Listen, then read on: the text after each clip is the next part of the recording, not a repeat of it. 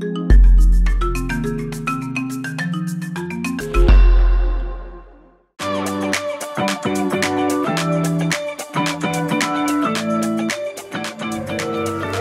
really excited to welcome such a huge crowd today for the second edition of the Brain Innovation Days.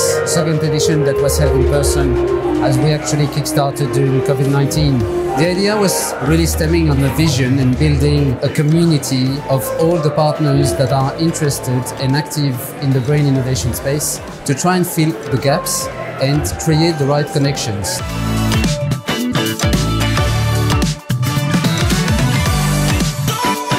For me, the value of the Brain Innovation Days actually splits into those three words, because brain, we're able to come together with all the aspects of brain health. And then it's about innovation, and we recognize that we need to innovate within separate areas, but we also need to be able to innovate and come together as a community.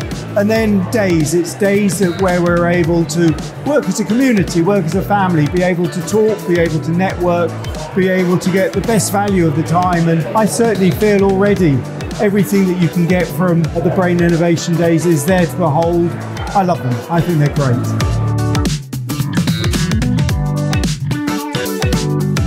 The Brain Innovation Days are much needed. They bring together all these different actors, all these different players into one place, and we finally get to discuss together and build the common vision that is, again, much needed.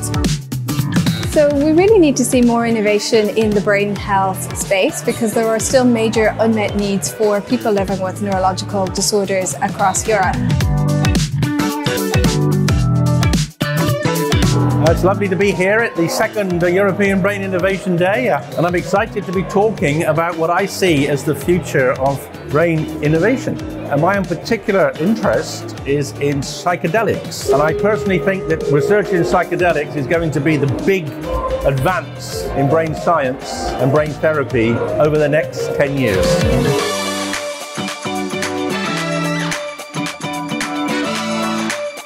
And this was a very beautiful conference, bringing back together people face to face to take stock of the beautiful work that has been done and to really connect and think ahead. I think I go out with some sense and some vibes of collaboration and hope.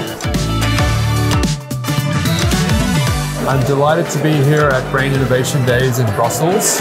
I think that it's a wonderful event to demonstrate the best of European brain innovation. As part of the Brain Capital Alliance, we're so excited to explore transatlantic collaboration in brain innovation because we need new solutions, and we look forward to a very bright future ahead.